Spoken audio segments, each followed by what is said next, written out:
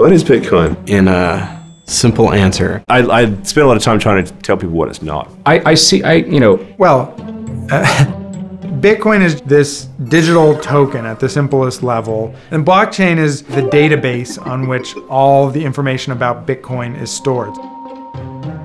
Bitcoin is a system for managing monetary payments between a peer-to-peer network of people. And they do this by putting together a ledger that's called a blockchain. It's essentially like a bank ledger, except instead of just the bank keeping it, everybody involved keeps it, so that everybody can look and make sure that everybody else is being honest. The blockchain is essentially an Excel file in the cloud with one column. And every 10 minutes, there's a new block updated. Each block is tied to the previous block, so it's immutable. If you change elements of one of the earlier blocks, you just change all the values all the way through. This is a cryptographic tool to tie all these transactions together. It's actually much safer than where your money is probably stored today.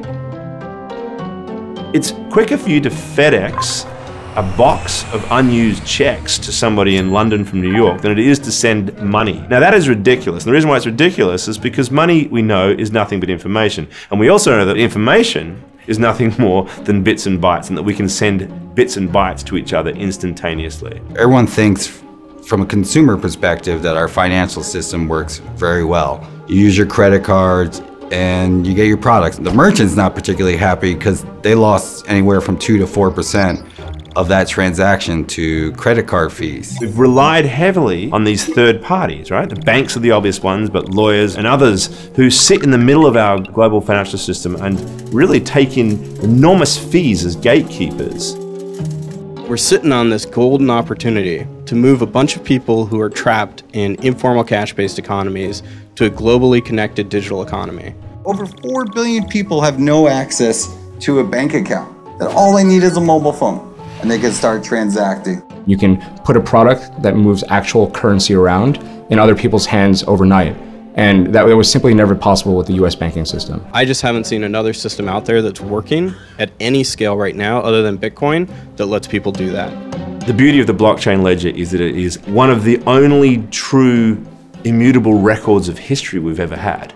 You have a lot of power that comes from the transparency and the sort of permanency of that record.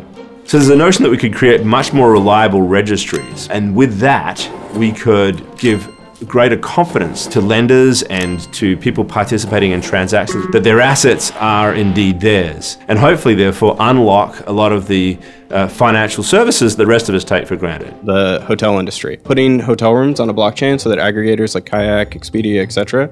could actually book you the exact room you want and then claim it publicly so that other aggregators know that, sorry, room 1008 is taken. Health records of the world. So every time you have to shift your records from one hospital to another, it's a very inefficient system. The other one is welfare. There's this idea that we might be able to cut out a lot of the corruption and misuse of funds that happens in the distribution of money, and therefore hopefully end up with more money in the pockets of those who need it. I think the biggest current risk for the entire blockchain ecosystem right now is that it's being overhyped. There are some blockchain fabulists who are out there really touting that the blockchain can solve every problem you can imagine, and that's not realistic. So far, it's Bitcoin, the underlying idea works, but that's like, the internet worked, but you still had to make people want to come and use it and open up accounts. If you are interested in building services on the blockchain or getting involved in one way or another, if financial inclusion is something you're really passionate about,